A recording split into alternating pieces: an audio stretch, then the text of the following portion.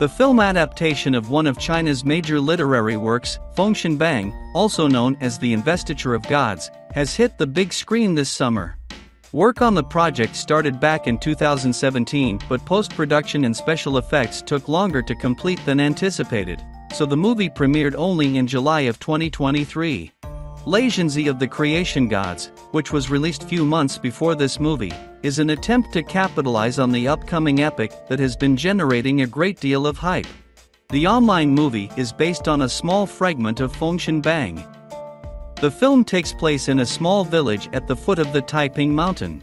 The mountain, or, more precisely, a black dragon who lives inside it, protects the villagers from the barbarians that plunder the settlements on the other side of Taiping.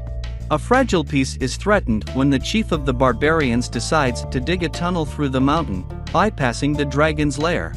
Living in the village is a young man named Xiao-Dan, an outsider who was picked up and raised by a local blacksmith. He's heading to the dragon's cave to try and negotiate with the beast.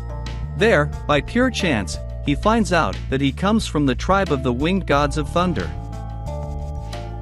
It's hard to say how much low-budget clones like this get in the way of blockbusters whose popularity thereafter.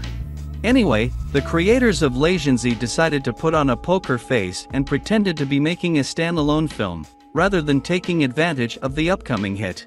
While basic, cheap, and uncreative, Lei Zhenzi is still a piece of cinema in its own right, with a plot, characters, and a palatable storytelling. It's interesting that the character of Lei Zhenzi, who lent his name to the title, only appears as a baby in last minute of the movie. The film's actual protagonist is Lei Zhenzi's father, who, like Thor, acquires power through a huge hammer that serves to keep the dragon in place. The story of Xiao-Ding's awakening is no different from hundreds of fantasy tales that you can find across Chinese streaming platforms. But at the same time, you can't ignore the fact that it's told in a meticulous and compelling way.